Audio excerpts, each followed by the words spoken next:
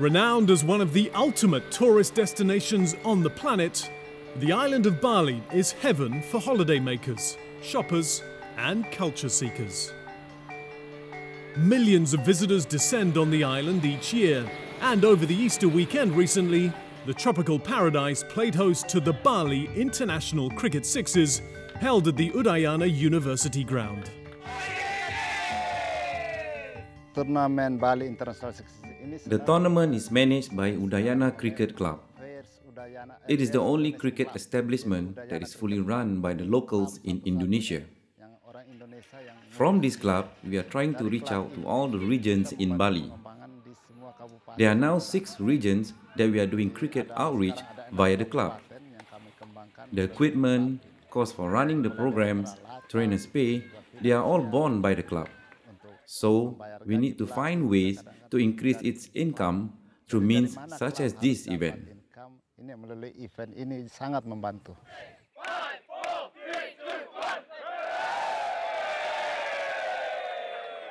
It was the 18th edition of the annual tournament, and this year it attracted the highest number of participants, with a total of 16 teams.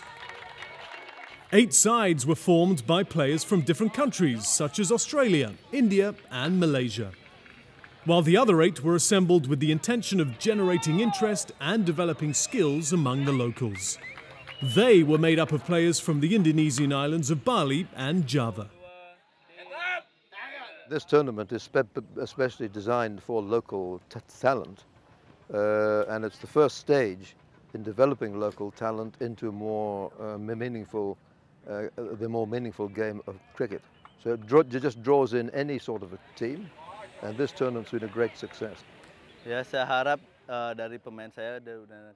I hope the players from Udayana Cricket Club will observe the happenings during this tournament, especially since it is on our home ground. Through watching the more experienced cricketers and winners of the final play, hopefully our players will be able to apply what they have learned into their own game in the future. With a land area of 1.9 million square kilometres across more than 13,000 islands in Indonesia, spreading the game of cricket has been challenging. Funding and logistics have proved to be the main stumbling blocks in enabling players to travel and participate in cricket competitions. With these factors in mind, the tournament sponsors assisted 2 local teams with partial funding to help facilitate their participation in the 3-day event. One of these teams was Banten Cricket Club from Java, who also managed to make up for the shortfall with assistance from a state-owned corporation. What we received was not a full sponsorship, but it's enough for the kids to travel. Sometimes, as a treasurer, I use my own money first and get it back in the future. It's pitiful to see the kids training every day but denied the chance to participate in an event. So we always try our best to ensure they don't miss out.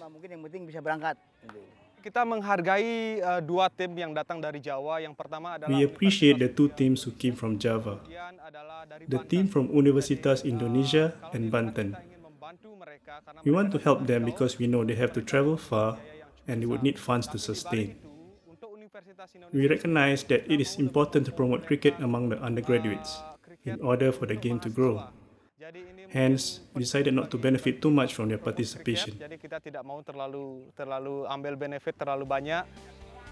The trophies for the tournament were specially designed by a local craftsman in true Balinese style, and the cup final was contested by 2 of the tournament favourites.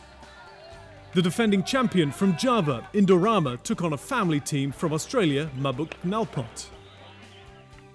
The side from Down Under was led by Bruce Christie, one of the pioneers in introducing cricket to Indonesians. As the day heated up, so did the competition. But in the end, it was Indorama who prevailed, clinching their 3rd straight Bali International Cricket Sixes title. We asked the team what was the secret to their success. We have a secret formula is that we work hard, we have a plan, we have good experienced and seasoned players, and with the younger guys we gel very good, and they are taking all our experience with us, and they are winning. Although his team missed out on the title, the godfather of cricket in Indonesia was in high spirits and was proud of the progress that has been made in the game since he started coaching the locals in the 90s.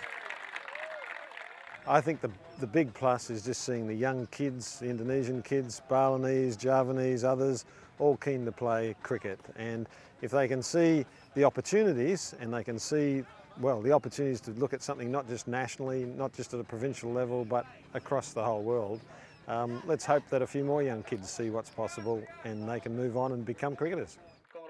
As dusk settled on the tropical island, the event organisers reflected on the unqualified success of the tournament and were already starting to look ahead to the next one. This has been an excellent tournament. We had 16 teams and 2 of the new teams competed in the cup and played finals. It's been extraordinary. We are all set for 2015 because 3 teams have already registered. Hopefully next year will be even better than 2014.